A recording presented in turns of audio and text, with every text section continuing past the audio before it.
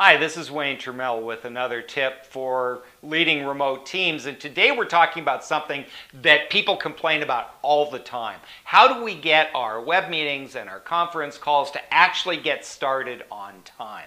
And it's important to remember that people don't show up late because they're inconsiderate weasels who have no respect for your time. People show up late for meetings as a rule because they didn't get out of their last meeting on time.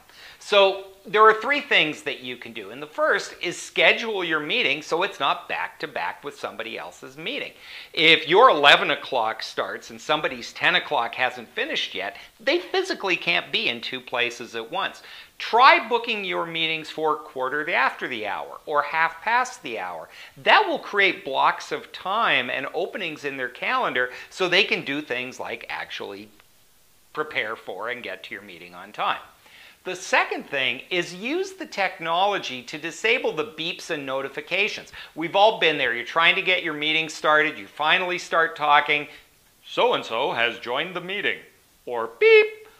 You don't need it. And with a virtual meeting, of course, you can actually see their names on the participant list. Disable those notifications. It's kind of the equivalent of people sneaking into the meeting and just standing quietly at the back until there's a break. And then finally, make your meeting a priority by actually starting with the most important action items. We've all gotten into this habit of doing all the administrivia and taking care of all the little things. But if people know that nothing important is going to happen for the first half hour, they're not quite as motivated to show up on time. So if something is the most important action item on your agenda, treat it like that and give people a reason to show up. So the three takeaways to help your meetings start on time: schedule for odd times to make it so they're not back to back on their calendars. Disable beeps and notifications so you're not constantly being interrupted. And start with the most important action item so that your meeting is actually a priority.